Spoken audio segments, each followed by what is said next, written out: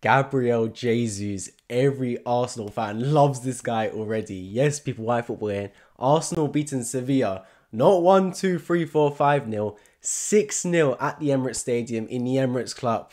I actually thought it'd be a decent game, but it turns out Arsenal just absolutely wiped the floor with the Spanish club. It was no contest whatsoever. We played our strongest possible team and it showed because we absolutely demolished them in every facet of the game. Defense to attack, we were the better side. As always, if you're new around here, I react to every single Arsenal game as well as providing Arsenal news.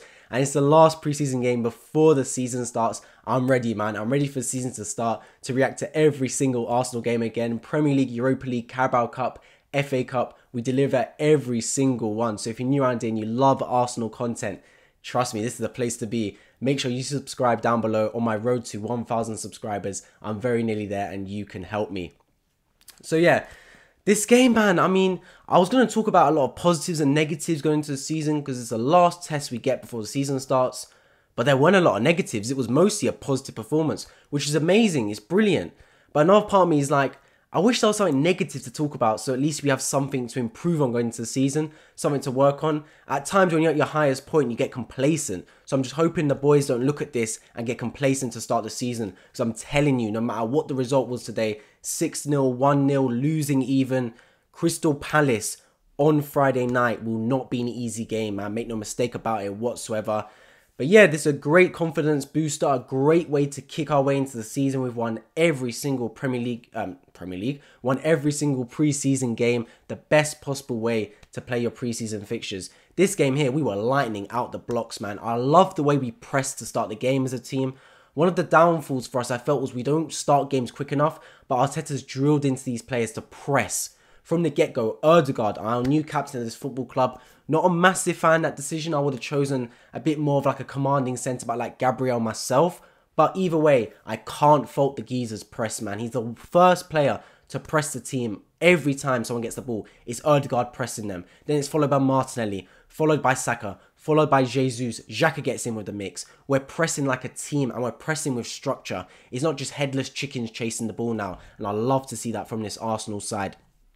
We pressed really well and we got our opening goal instantly. It was a ball over the top and then Saka got bundled to the ground by Rekik, the brother of Omar Rekik, who plays for Arsenal. So yeah, that was a bit interesting. It was a definite penalty, very clumsy from him. Brought Saka to the ground, but Bukayo Saka dispatching another penalty. Fair play to him. Since the Euros, he's worked on his penalties and he's been absolutely outstanding for us. He scored a few, I remember against Chelsea United in particular last season. Pressure penalties, the guy steps up. That's big from Bukayo Saka. And he made it 1-0. And then to make it 2-0, who do you think scored it? Of course, the man of the moment, Gabriel Jesus. Low ball from Granit Xhaka, I believe. Got spilled by the keeper, but Jesus on the scene to score. That's my favourite thing about Jesus, right? Right place, right time. Fox in the box. That's what I'm going to call him. So many parts of being a striker, right? It's not just about your finishing. It's about knowing where to be at the right time. You'll notice it next time if you haven't already. On set pieces, especially corners, Gabriel Jesus always hangs around the back of the box. He always picks up the loose pieces from corners whenever someone heads it out. If you didn't notice it this game, you'll notice it the next Arsenal game we play. He's in the right place at the right time, man. Pep Guardiola's done some A-star like drilling with him and training with him to get it into his head where to be to score your goals. Because that's half of it is as a striker, right? You can be the best finisher on the planet, but if you're not in the right place, you ain't finishing nothing. And he's in the right place, so he's giving himself the best possible opportunity to dispatch his goals. And I love to see that from Gabriel Jesus. That made it 2-0. And then 3-0 literally seconds later, if that. Xhaka over the top, I think it was. Or it might have been Zinchenko. Can't remember. Either way, Gabriel Jesus on the scene, sliding across and put it into the corner of the net. Outstanding finish to make it 3-0 Arsenal. And then 4-0 straight after. The keeper, Bono, had an absolute horror show. Cleared it straight to Bukayo Saka, who first time whipped it into the back of the net, went through the keeper's legs, and it was a bit of a shoddy finish, but didn't matter too much. The main thing was that it made it 4-0. And yeah, that was 4 goals in 10 minutes. Completely blew Sevilla out of the water. At that point, it was a bit of a training game by that stage, man. The game was finished after 20 minutes. We were just knocking the ball about, having some nice movement, nice passing. A play that really stood out for me was not Gabriel. Gabriel did, but William Saliba. This geezer, Rolls-Royce centre-back, man. He's like a brand new centre-back signing. For me, he has to start. I said it from before, him and Gabriel have to be our two centre-backs. Ben White can play right back for now. Saliba today was absolutely unbelievable. The way he just commanded the centre-back position, man. No one got past him. He's giving me like Varane vibes in terms of he's a tall guy. He's 6'4", but he's still quick. He's still agile. He still knows how to use his feet. Getting out of tricky situations, that was his forte. Good close control of the football. Definitely a new era centre-back because he's got that good confidence with the ball at his feet. He was absolutely unbelievable today, William Saliba. Big up to him. Zinchenko as well, left-back. Finally a left-back that can throw the ball in properly, man. None of these foul throws that Tavares was doing. Did absolutely brilliant today, Zinchenko. I noticed him and Xhaka were switching positions as well. I see the way Arteta's building this team. He's building a team where players can play multiple positions on the pitch. Because at times, Zinchenko was slotting into left centre-mid and Xhaka was pulling back into left-back. So we've got a team that can kind of switch positions all around the pitch, and I like to see that. You want to see a versatile team. I remember, was it Barcelona, I think, that was training in different positions. So just in case there was a counter-attack or something, you will always adept at playing different positions, so you're never out of place on the football pitch. Now, Arteta's bringing something similar to this Arsenal side, and I like to see it. Going into the second half, it was the same team that came out, no changes at half-time. And it took us a while to get going again, nice passing, but we eventually did get our goal. Hat-trick by Gabriel Jesus, unbelievable finish as well. At the back, just a fox in the box as well as the corner. Got headed in, and then it got cleared out by the keeper. Touch, and then bang into the top corner by Jesus in the centre of the box. Unbelievable finish, made it 5-0, got his hat-trick, then got taken off straight after. And then to wrap it all up, counter-attack FC again. Ball got played through. Martinelli stayed onside because he was in his own half and then was able to sweaty it to Eddie Nketiah to wrap up the party. 6-0 to Arsenal. Our last preseason game, absolutely commanding victory. No complaints whatsoever. We now head into the Premier League season to play Crystal Palace.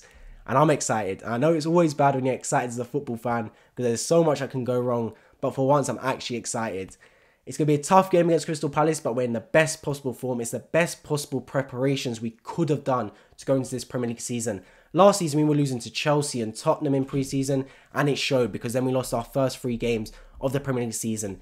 This time out, we've won every single pre-season game. We've looked confident, we've looked comfortable. We've had our full team basically, bar maybe Tierney, Tomiyasu and Fabio Vieira. We're in the best possible position to get going.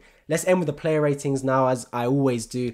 In goal, Aaron Ramsdale didn't have much to do. I'm giving it an 8 out of 10. Distribution was decent at times. Although, to be fair, the camera kept cutting out from Arsenal's stream. I was a bit annoyed about that. They kept cutting out when I was trying to, in the middle of attacks, to just show random points. I was like, what's going on, man? Just show the game.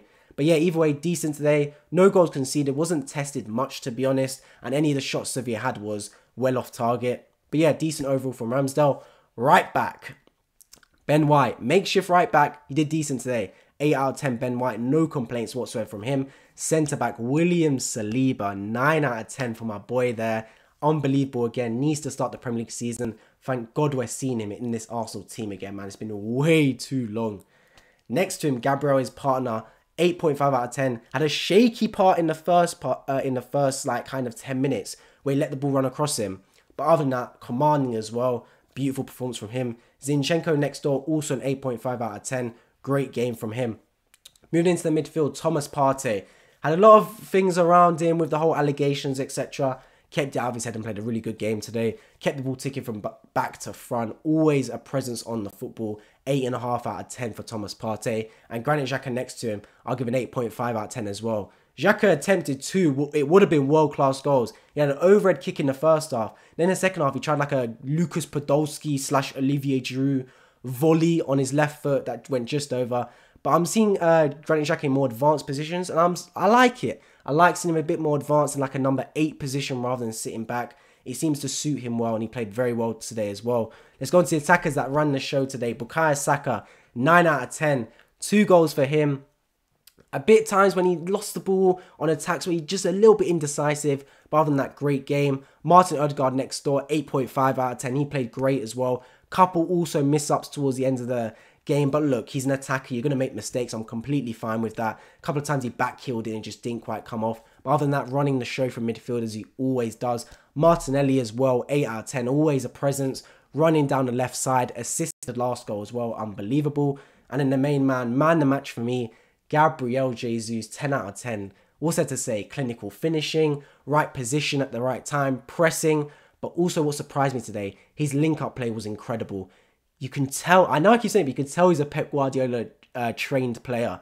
The way he was linking up with Ødegaard and Partey and Xhaka and Saka and Martinelli, he's got that ball playing ability with him, and I love to see it. I remember Giroud was a great link-up player. Lacazette was in a way, and Aubameyang wasn't really, but Jesus is looking like a great link-up player for Arsenal as well. I like to see that because he looks fluid with our other attackers. But yeah, that's my reaction and review to Arsenal beating Sevilla 6-0 in the Emirates Cup. As always, if you enjoyed this video and want to see more Arsenal-related content, I'll be covering Arsenal throughout the whole of next season. Super excited. Make sure you subscribe down below and let me know in the comment section where you believe Arsenal will finish in the upcoming season.